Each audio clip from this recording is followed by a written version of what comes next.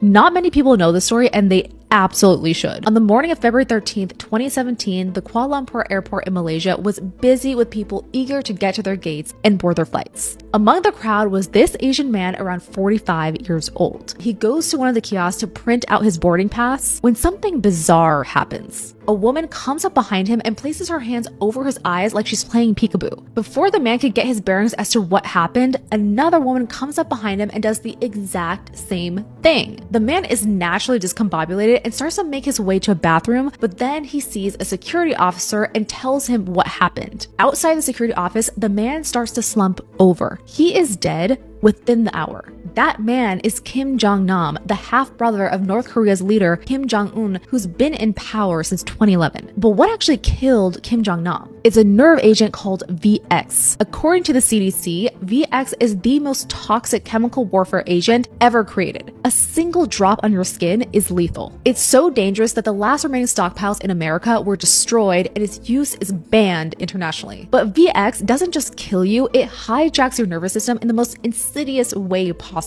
Your body relies on a neurotransmitter called acetylcholine to make your muscles contract. Normally, an enzyme like acetylcholinesterase breaks down at lightning speed. VX shuts down that enzyme permanently. It flips every acetylcholine receptor to the on position and just leaves them there. Imagine every muscle in your body contracting and never stopping. The worst part is, when authorities searched Kim Jong Nam's body, they found at least a dozen doses of atropine in his bag, which incidentally is the antidote to VX poisoning. So this raises the question, did he know he was going to be attacked, or was he just prepared for any scenario? But the biggest question is, if these two women were handling one of the most deadliest nerve agents in the world, why didn't they die? And why was it absolutely critical to the plan to have two women? That's why they say the devil is in the details. The compound used wasn't actually VX, but something called VX2, a binary form of VX that was chemically split into two separate, harmless compounds. Each woman was given one half of the poison, but when the first woman pressed her hands to Kim Jong Nam's face, she added compound 1. And when the second woman did the same, she added compound 2. Together, the compounds merged on Kim Jong Nam's face, forming VX